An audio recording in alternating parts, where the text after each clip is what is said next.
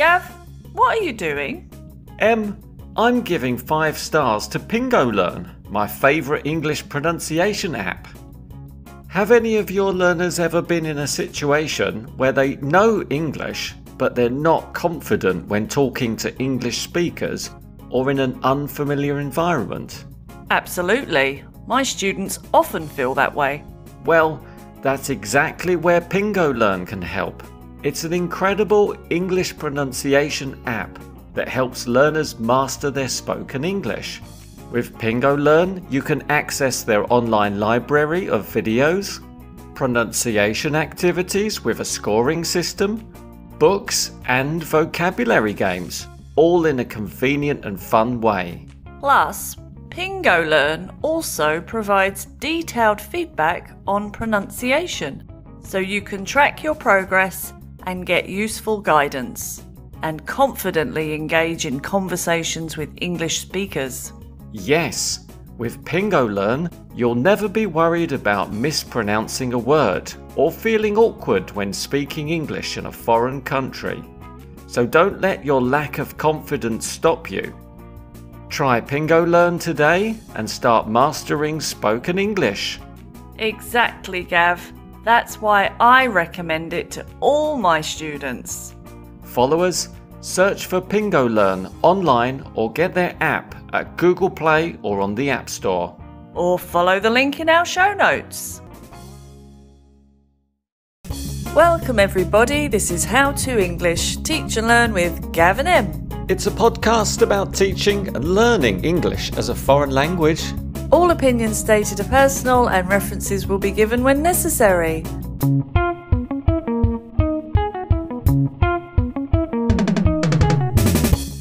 Words, Em, but not only words, also pronunciation. Specific kinds of pronunciation, Gav, from particular places. And particular people. Are you ready to go down this rabbit hole? I am totally prepared, and I think the followers will find this very interesting as we explore both American English and British English. Come with us on this journey of how to say things. It sounds absolutely delightful, Em. Before we get started, do you have any issues with your students concerning both British and American English? I wouldn't call them issues, no. I think my students are quite curious about that. I think they watch a lot of American TV programs and films, so they pick up a lot of Americanisms. I can see that might influence the way they speak the language. And perhaps if I say something, they may not know the word because they haven't heard it in the British way. Have you found anything noteworthy in your classes about American and British English? I often find myself having to deal with this difference between the British and American English.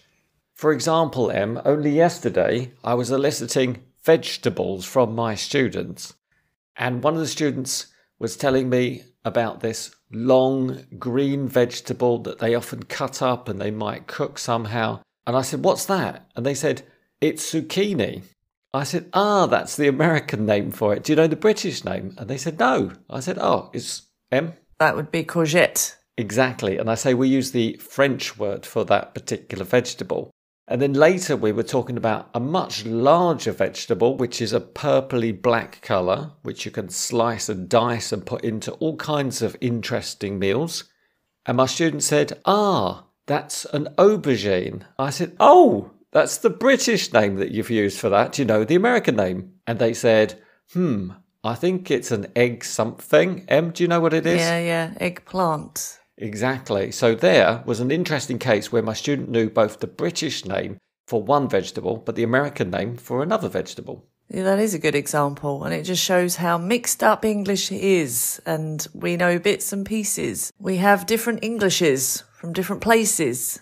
So it's about definitely making students aware of it, I think, and just asking that question. Do you know the other way or a different word? And my students sometimes ask me, is there another word for that? Because they may have heard it somewhere and it's in the back of their mind that that isn't the word I'm using. That's it. They might be talking about the bathroom and they say, "I was looking for the faucet," and the other students are looking around, "Hey, what's a faucet?" And then you have to explain it was And it was a tap. In British English. And wash basin, Gav? Is a sink. And the whole room itself? I mean, do you want to get into that? Not currently, but maybe later. No, I mean the language of that. What would you call it? Excuse me, where's the... Well, if I was on holiday, maybe in the US, I would say, excuse me, where's the washroom? Washroom? I've never heard washroom. What's it called? Wash Restroom? Bathroom? Is it not called a washroom? Washroom, I've never heard. I'm not sure. American people out there, tell us if you call it a washroom. I don't know if you're right about that, Gav, but go back to the British. You're more confident with it. What would you say in the UK? I say the toilet. Yeah, or the loo, maybe. I wouldn't say the bog, because that's far too informal. Oh, that's almost a bad word. Yeah, so definitely know your English. Shiz. Englishes, yes. Like know your math. Math in America and maths in Britain. I think we could go on like this all day, but being language teachers, I think we should just play games. Yeah, I'm up for that. That's cool. First game. What should we call it? Pronunciation differences. Does that sound like fun? Oh, that sounds like loads of fun. Gav, how do we play the first game? I've written on some cards some words that are pronounced differently in American and British English. And what we'll do is that we'll take turns. We're going to take a card and elicit from the other person the word on the card and check that we know both the British and American pronunciation. Good. Would you like to go first? Yes. Go ahead. Right, I've taken the first card. Gav, something you would look for in a newspaper or online, maybe, if you want to buy a car. A new car. Oh. No, if you want to buy a car, what would you be looking for? A good price. No, that's not it. If you owned a company and you want to sell your product, you might want to do something in a newspaper or on TV, maybe, between a... Oh, some kind of promotion. Yeah, another word for promotion. An advertisement. Okay, advertisement. What's the other way to say it? I think I'm using the British pronunciation. You're not, actually. You're using the American advertisement. Am I? Oh. Yes. I think this has already shown to us that British and American English is mingling. Yes, it is. Like a good party. You're mingling it. So, yeah, advertisement is American. How do British people say it? Advertisement. Yes, exactly. I'm glad I knew both of those pronunciations of both the British and American. And to be honest, I can't remember which is which, but you're right. Advertisement is American English. Advertisement is British. Stress is on a different bit. Yep. Also known as a syllable. My turn. I've taken a card and the word is, it's an object fired from a base, especially a military base. Torpedo. Goes up in the air. Rocket. Yeah, kind of rocket, but not for space. Maybe during wartime you might fire one of these. Missile. Very good. Is that the British or American pronunciation? Missile is British. Okay, do you know the American pronunciation? I can give it a go. I don't think I've ever said it in the American way, but is it missile? It is missile. Missile. Missile, a bit like mistletoe. Or thistle. Or... Whistle? That's very good as well. Yeah, missile. It's a really contracted sound, isn't it? Really shortened and condensed. Sul. If you were watching the news in America, you would hear missile. If you were watching the news in Britain, it would be missile. That's it. Very different, isn't it? That is very different. Okay. Next one, Gav, is if you wanted to be healthy and your diet wasn't giving you enough of what you needed. Roughage. No. You might take something that is in a little bottle or... A supplement. Yes, another word for supplement. Minerals. No. Vegetables. More common than... No. Vegetables, no. Vitamins. Yes. Vitamins. Now, I also know the American pronunciation because it's vitamins. That's right. That is very often talked about in TV programmes and on news. Get your vitamins or vitamins. Just to break away for a second, what would you do if your student said, I take lots of vitamins? Would you say, hold on a minute, You need to say vitamins because this is a British English lesson today. No, of course not. No, I would say, oh, which ones do you take? And you wouldn't say, which vitamins do you take? No, they've already said it, so that's fine. What if the other students start pronouncing it differently? Do you then say, group, this is a really good opportunity for us to talk about the differences between British and American English? I would only do that if people were looking confused, and maybe then I would say we're talking about vitamins, or also pronounced vitamins if you're American. So maybe that would be a good point to emphasize it if not everybody was catching the word. So yeah, I do see that it might be worth pointing that out. Some clarification could be useful, especially if the pronunciation, for example, missile and missile, they sound quite different, but maybe vitamin and vitamin, that's not such an issue. Exactly. Your turn.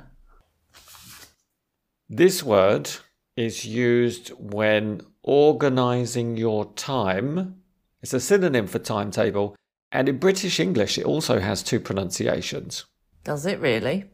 And it's often argued over. You mean in Britain they use the American pronunciation? I'd say in Britain we use both the British and the American pronunciation. Right. I know what it is, and I really can't remember which one is which because it is so mixed up. So it's schedule or schedule. According to dictionary.com, where they discuss this topic, British English versus American English, they say that schedule is American and schedule is British. That's what I thought, but I never remember it. And it doesn't matter, does it? Really? I'm agreeing with you, Em. And they also say in the article, not only schedule, but also schedule. So in fact, there are three.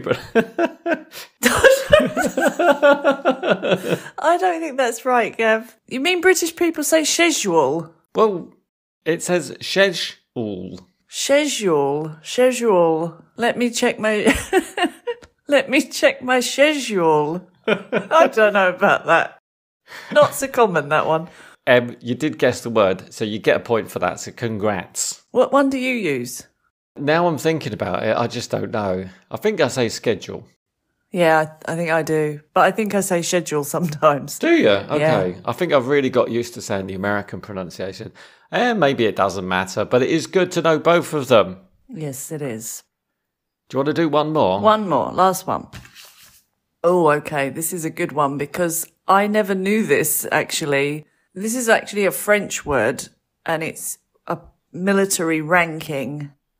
And I'm not sure if it's the spelling or just pronunciation that's different. I think it's just the pronunciation, but it sounds like a very different word. Well, we're doing a pronunciation activity, so I'm guessing the word is spelt exactly the same, Em. That's true, Gav. So, yes, it's a rank in the military. I don't know. Columbo. Do you know Columbo, the detective? Oh, yeah. My favourite detective. He was this rank. Lieutenant. But they never called him that. They only called him that in one episode, and that was when he went to London. Oh, in that case, they called him Lieutenant. That's right, and I never understood when I watched Columbo, why are they calling him Lieutenant? But how can Lieutenant and Lieutenant be spelt the same? It's so weird. That is a mystery, but one maybe we don't have to deal with in this episode, Em. That's right, Gav. We're only here to tell you how it sounds. So, yes, just listen out for that if you like crime dramas. Are they saying lieutenant or lieutenant? Or perhaps you're watching a military procession. Yeah. For more fantastic pronunciation practice, visit espressoenglish.net, where Shania has written an amazing article. It's called British English versus American English Pronunciation, and she looks at some of the differences between similar sounding words. Check out my British pronunciation, Em. Let's hear your American. I'll do my best, Gav. For example, I'll say agile. You'll say Agile. I'll say fertile. You say Fertile. I say hostile. Hostile. Mobile. Mobile. Versatile. Versatile. Hard. Hard. Were. I don't know. Were. Were. Ear. Ear. Bar. Bar. How do you spell that word? B-A-R. Yeah, you wouldn't know that from the British pronunciation, would you? The R is completely dropped. So it's a hard R in American English. That's it. Gav, I've noticed with some recordings in books that there is American English, British English often, and there are some words that are pronounced differently. And a lot of the time that is the T sound in the middle of a word. For example, duty, Gav. How would some American people say that? I think it's more of a D sound. So I could try saying duty. Yeah, it's a very soft T sound. One more time. Duty. Okay. Better. Better. Water. Water. Hated. Hated. Writing. Riding. Bottom. Bottom. Notice. Notice. That's it. And I think some British people do it too. Definitely with water, depending on where you're from. Some people just don't use T in any way. They just say water. Water. So that's a regional accent. There's me adding T to everything. Yes, I do sometimes drop my T's, Gav. I certainly do too. As you said, between different regions of the UK as well. As you'll find in the US, the accent will be very different. Pronunciation will be very different. Letters will be stressed or dropped depending on the region. And it's worth letting your students know that if they don't recognise a word, it might be because of the T sound. So just make them aware of it. Maybe it's a D sound. Maybe it's just not there at all. So another tip for you. And what about the spelling difference between British and American English? Because there are some letters that are often removed or switched. Yes, Gav? There are a lot more U's in British English. Do you want to give me an example? We like U's. I like you too, Em.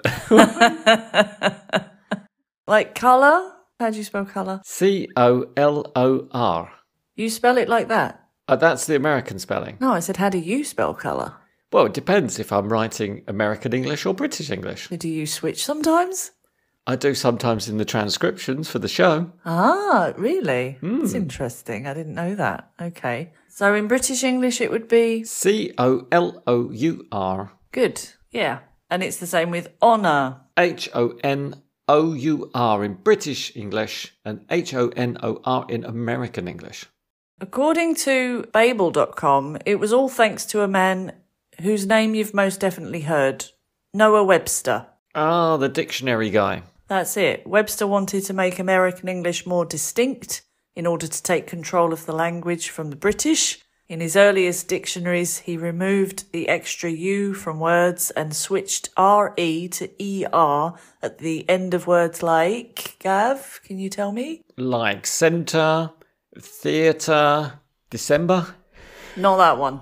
That one would be the French. But yes, like theatre, centre, metre? Yeah. So that's the reason. Very interesting factoid, Em. You have been doing your research. I think we've got time for one more game, Gav. I was banking on it, Em. Right. This time, you have a list of words. I have a list of words. I'm going to send you a Google Doc. Em, before we play this game, how can my students benefit from this?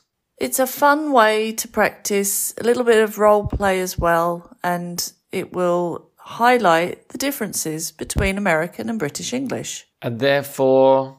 expand knowledge, grow vocabulary. And have a bit of fun. And have a bit of fun. So yes, as I said, you've got a list of words. Your words are British words. My words are American words. We have different words. We need to have a conversation. And within that conversation, use the words on our page. Right. I'm looking at 5 different words. Now, you say these are different words. These are not the British equivalent of your words. No. You've got your own group of words. They're not equivalents, Gav. You've got your own words. I've got my own words. As we're talking, Gav, if you hear a word that you think is different in British English, you need to stop me and you need to say the British equivalent. What do I shout, Em? Stop.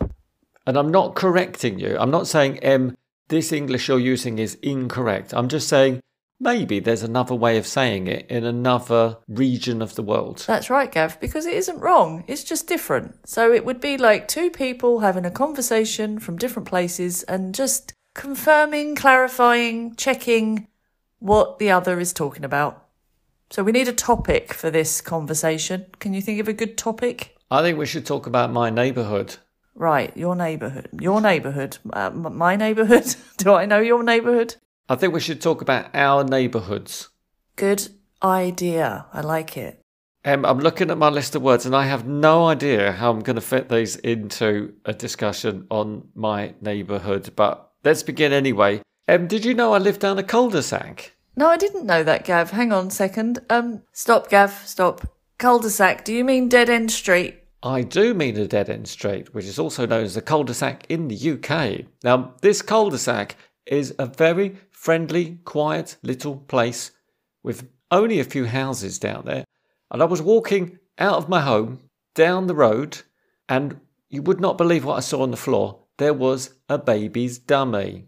Stop, Gav, stop. Dummy, is that the same as pacifier? In America, you are quite right. That is a pacifier. But for me, it was a dummy. Now, I looked at the dummy and thought, I don't know what to do. And then it occurred to me, I should put it in the dustbin. Wait, stop. Trash can, I think in American. Trash can.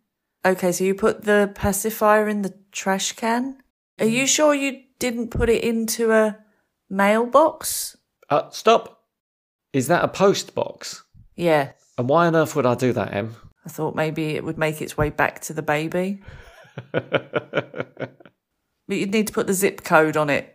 The zip code, stop, is the postcode. Yeah, you'd need to write the address and the postcode. And Postcode is those letters and numbers that go at the end of the address to make sure it arrives at your block of flats, for example. your apartment block.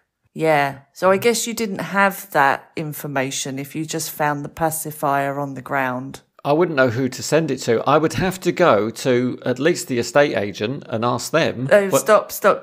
Real estate agent? The real estate agent is also the estate agent. You are quite correct. And then you could mail it. Post. Stop. Stop.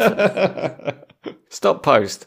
Post it. You say post it in Britain? We do. Okay, so you could mail it if you went to the real estate agent to get the zip code. Stop. We've done our 5 words. I haven't done my 5 words, but I think I need to learn some math to know all my... Stop maths. Okay, I need to learn some maths, as you say in the UK, because I think I'm still missing one. I haven't actually included, because I couldn't think of how to include the word, maybe I would give that baby my allowance for the week so that Stop. Allowance is pocket money. Ah, okay. So I would give that baby my allowance for the week so it could buy a new pacifier. Stop. A new dummy with their pocket money. We need to change the topic. What would you like to do the next 5 words with? Supermarket, Gav. I'd like to talk about the supermarket, okay? I'm going to have a look. I've got 5 words here. Yes. All right. Would you like to begin?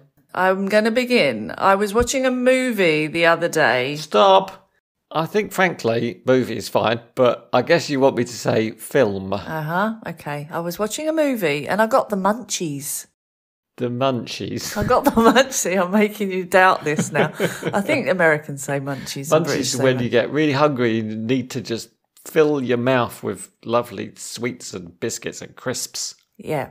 Wait a minute. That was my word. Stop. Not crisps. I was going to say chips. Oh, that wasn't one of my words. So I wanted some chips and also I really fancied some cookies. Cookies? Again, I can have cookies in the UK. I could have cookies in the US, but I might want to say biscuits in the UK. Right.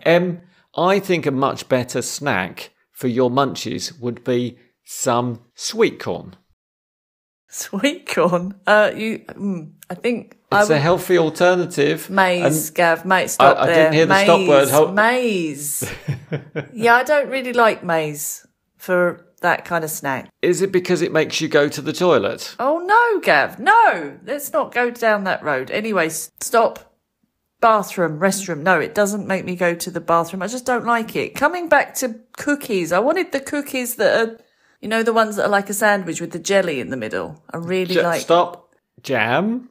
Ah, okay. So I like the ones with the jelly in the middle. I don't know what type of biscuit that is, but it Sounds like something I might have in my trousers. What are you talking about? I often keep my snacks in my trousers. Stop there. You keep your snacks in your pants? I certainly do not. Why? My underpants. Oh, wow. We've gone really weird now. So you're saying pants meaning trousers? No, I said trousers, meaning pants. But pants you think are... But not pants meaning underpants. Underpants. Your shorts. I'm not wearing shorts today, Em. I'm confused. One thing I like to have with my snacks is a nice glass of lemonade. And do you know where I put my lemonade, Em? In a glass. No, it's in a jug. Is it? Oh, wait, stop. You said jug. I think Americans say pitcher. Yeah, if they're not saying jug, they might be saying pitcher. Pitcher, yes. In the end, I just ordered online and I got some French fries from the local takeaway restaurant. Which is also absolutely fine, but I guess you want me to say chips.